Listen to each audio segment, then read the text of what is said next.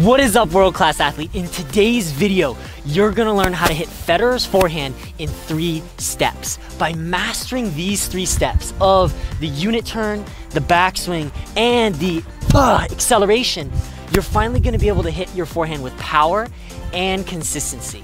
To really find out how to get that fluid, effortless, whip-like action and effortless contact on your forehand and finally transform it into a dominant, massive, confident weapon. Without further ado, let's jump right into the unit turn. The first step for you to be able to hit Federer's forehand is the unit turn. As Federer executes his split step, he's gonna rotate his entire body until his shoulders are approximately 90 degrees or perpendicular to the net. The reason why this initial unit turn is so important is because the majority of power on the forehand needs to be generated from the bigger muscles of the body. And by executing this 90-degree turn, that's gonna allow you to get that big power from those larger muscles. A common mistake here is that a lot of players will take their racket back with just their arm, or they'll take their racket back too far. And the specific step-by-step instruction that you can follow to really make sure you're doing your unit turn just like Federer is step number 1, like I said, rotate your body until you're about perpendicular with the net, just like that. The second step is that you want to have your elbow at about a 90-degree angle with your hand slightly above your elbow. The reason why you want to have the hand above the elbow is this allows you to generate more of a downward loop as you go into our second step. The last phase, or the last piece, is that you want to take your racket back approximately to 3 o'clock. If you're with 6, the end of your unit turn should finish with 2 hands on the racket at about 3 o'clock. Or in other words, you want to have the racket lined up with the middle of your chest, just like that. Okay, so now you've mastered the unit turn. Let's jump into the backswing. So you've now perfectly executed your unit turn. From there, what Federer is gonna do is he's gonna perform his backswing.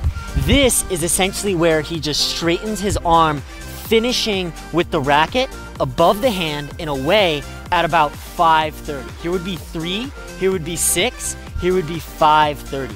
Now, the really common mistakes here are that at the end of the backswing, players will open their racket and take it too far back. This is gonna create a lot of tension in the arm during the forward swing, whereas what we're gonna see Federer do as he executes his backswing is, with a lot of fluidity, set the racket down just like that. Setting the racket down, driving the legs, rotating the body, and pulling that arm forward. So for you to specifically hit that perfect checkpoint every time, I've broken it down into 2 anatomical motions.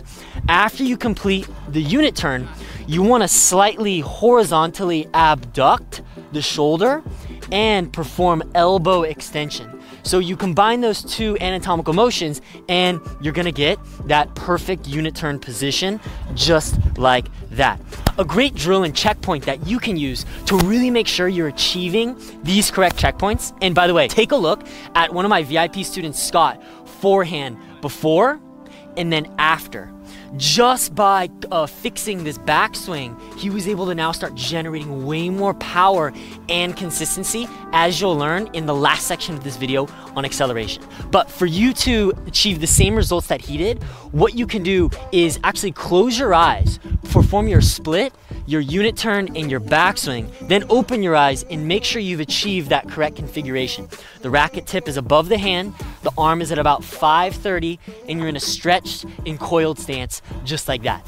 By achieving these configurations with your body, it's gonna allow you to start tapping into the big and effective muscles, creating the racket flip as you're about to learn, and really getting that power and consistency. Lastly, let's close with the acceleration. So after achieving these 2 perfect steps of the unit turn and the backswing, we're now in the optimal biomechanical configurations to execute the Federer acceleration, going forward into the shot, generating that power and consistency, just like that.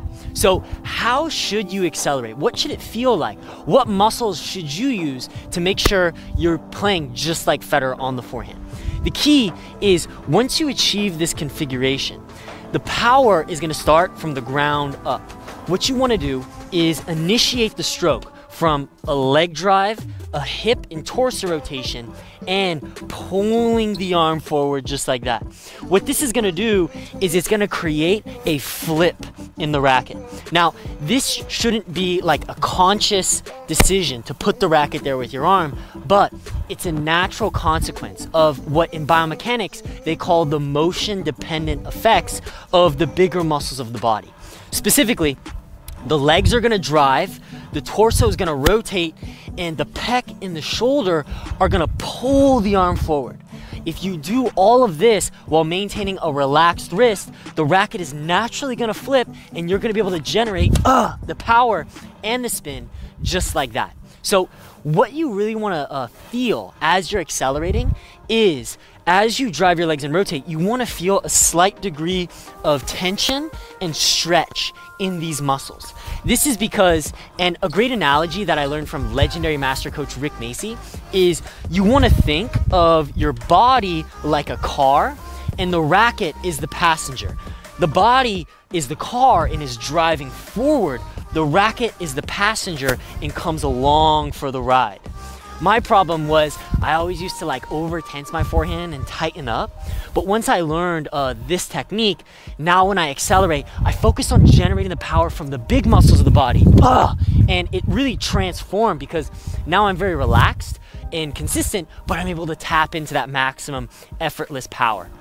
Some other final notes that you want to look for is, as you pull the arm forward, the arm will travel initially away from the body, and then as it goes forward, it will go forward, internally rotating into contact, just like that, following through, either if you're hitting flatter in a follow-through variation like this, or for more spin, finishing like that. All right, champions, so now you have 3 steps to hitting the Federer forehand, and you've got step-by-step checkpoints to follow along the way.